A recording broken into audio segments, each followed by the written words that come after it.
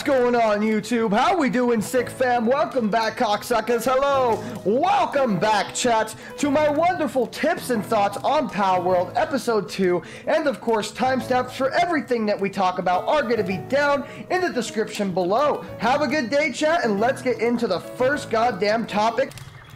Alright, chat, so the first part of open world exploration that we are going to be discussing today is caves, chat. Now, looking around here, it's pretty easy to get lost. In fact, I am kind of lost right now. I don't even know where I came in from, which I kind of hope they fix that over time. But caves are good for two things. As you can see here, there will be a bunch of different enemies in caves. Sometimes bosses spawn in caves, and you can actually catch those bosses.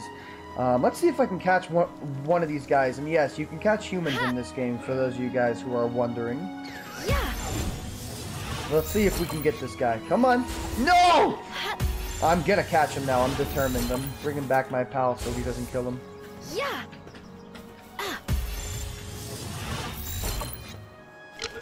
Oh my god, it's working! No way! Oh, I got one! No way!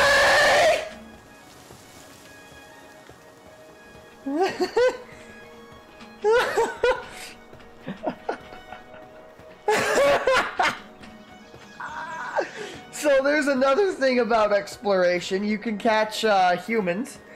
So fun fact, if you're in caves and you're fighting a human, don't forget you can catch them. Although in the game it literally says it is considered inhumane.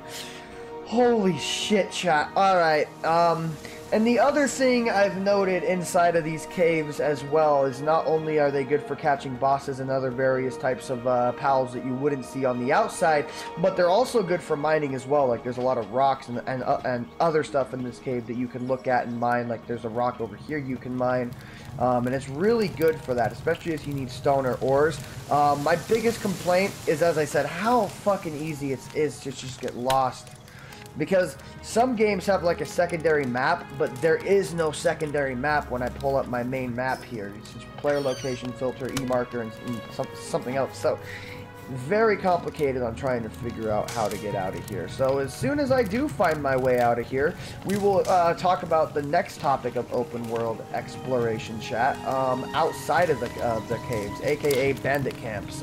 But basically, I guess you can call this segment just roaming, just free roaming in general. Pretty much everything else but caves. But nonetheless, see you in the next segment, chat. Alright, chat, so welcome to the open world segment. Now, the first part that we're going to talk about when exploring the open world is when you die, because, importantly, when you die, you lose all of your items, and the only way to get them back is to go and retrieve them, chat. So, if you need to do that, I recommend trying to spawn at anywhere that has a fast travel location. Likewise, when you're building a base, make sure that it is right next to one of these beacons, so that way, if you do die, you can easily respawn at your base, like I did. Come here and respawn at the area where you died at. So for me, I died right over here, so we're just going to hurry and fast travel there really fast. Okay, so here we are. Let's see if I can figure out where we dropped my items, chat.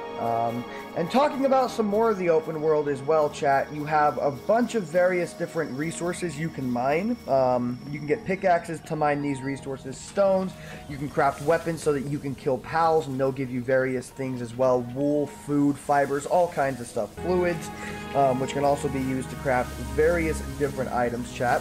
Now right here, you guys can see this glowing rock will give you palladium, which is a very useful resource that you can use to mine a bunch or craft a bunch of different shit. Obviously, trees will give you wood. Generalized mining stones down there that are all colorful, like that one is. You can mine that, and it will give you ore, which then you can refine to get ingots. And as well, chat, if you come up here, there should be some normal stone rocks eventually. Using those stone rocks and mining them will give you stone. Now I'm going to go and get my resources back, and we're going to talk about the next part of this game, which is fast traveling and bosses. We're just going to make both of those one segment. So, see you when we talk about fast traveling and bosses, chat. Alright, chat. Fast traveling and boss battles are done like this. So, anytime you want to fast travel, on your compass, you will see the little bird symbol. Now, what I recommend doing to make fast traveling super simple is you either build your base in the beginning area. I'm in the plateau of the beginnings. Build it here like I did. Or build your base next to a fast travel point like this. So when you do die at your... die and respawn at your base, you can just come up here to the fast travel beacon, press F, and simply go over to any place here. Now I'm just going to go to where I died, chat, real fast and get my items back. Now there's two different types of bosses in this game, and I'm going to show you the first one right now. We're not going to fight them, but I'll show you how to. The first one is tower battles, aka if you guys played Pokemon, they're basically gym leaders. But how you fight gym leaders is you'll come over here. I'm not going to do it, but if you press F, you can join the battle. You just have to hold it down until that meter fills up there, and then you will join. You have to beat any given boss. As soon as you beat them, you'll spawn at the top of the tower, chat, and then you can go explore. And the other types of bosses are bosses that you find in the open world. And there's actually going to be two types of these as well. So the first one are going to be ones that you'll see like the Mammorest here. Let's see if we can't hurry and fast travel over to Mammorest, and I'll kind of give you guys an idea of what I'm talking about. So I'll come down here, press F, and then we're going to head over here to Mammorest real quick. So as you can see, Mammorest is just walking around the open world.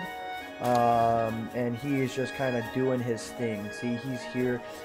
Some bosses that are walking around like this aren't going to be passive. This guy won't fight you unless you hit him first, so he's pretty chill. But some bosses will just attack you right off of the bat, and these guys are not easy. This guy could probably two-shot me, maybe one-shot me if you really wanted to, so just keep that in mind when you're out actually battling any bosses, chat. And the other kind of bosses, you'll kind of find these shrines like altars, and similarly to the towers or gyms, you'll just press F and you'll be spawned into a battle room, and you can still capture these bosses. However, you cannot capture the gym leader's Pokemon or pals. You can capture any ones that you do if it spawns you into a room that aren't gym leaders, but if they are a gym leader or a tower leader, you cannot capture their pals.